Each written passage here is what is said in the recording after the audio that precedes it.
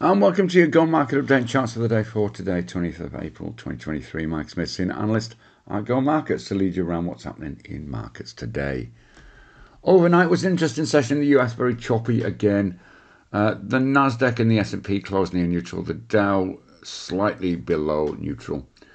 We did, however, see those former two indices pairing significant early losses. US earnings season and the Fed remain in focus. It was precipitated, those early losses were precipitated by some hotter than expected UK CPI numbers, which upset the FTSE and then subsequently other index futures. But we did recover accordingly. However, US futures are negative in the early Asian session after Tesla missed earnings expectations in after the bell reporting, although IBM, the other tech giant reporting last night, did beat. Asian markets are generally to the downside today, not by much, but enough to be noticeable. The ASX is trading near neutral, down around 0.1% at this stage. European markets are pointing to a positive open, however, and the VIX is pausing at 15-month lows. US dollar index edged slightly higher again, remains in downwards trend channel. New Zealand dollar is under pressure after some softer than expected inflation data.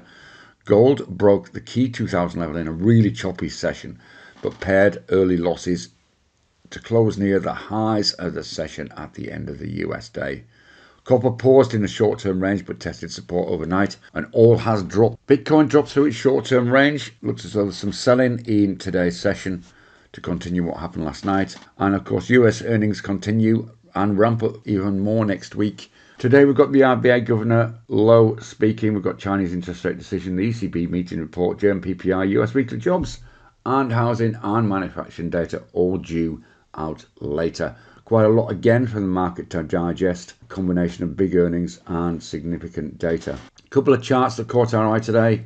We're going to start in the ASX, and we're looking at Bravura Solutions in the business software space, ticker code BVS. You can see there, big drop subsequent to the last earnings in Feb, but you can see there we recovered really nicely and now trading around this key 45-cent level. If we breach this, there's a big gap to fill, possibly in the first instance to around about 60 cents, but one to keep an eye on at the end of the day. It is up today, but we do need to see a breach of that key level to get interested. On the FX side of things, the GBPAUD Australian dollar looks really interesting. You can see here quite a choppy session overnight. We saw some strength in the GBPAUD after that hotter than expected inflation data yesterday. Pulled back to the pivot level at 185 and then looks as though it may be challenging 85.50 again in the Asian session today. We just take this out a little bit just for context.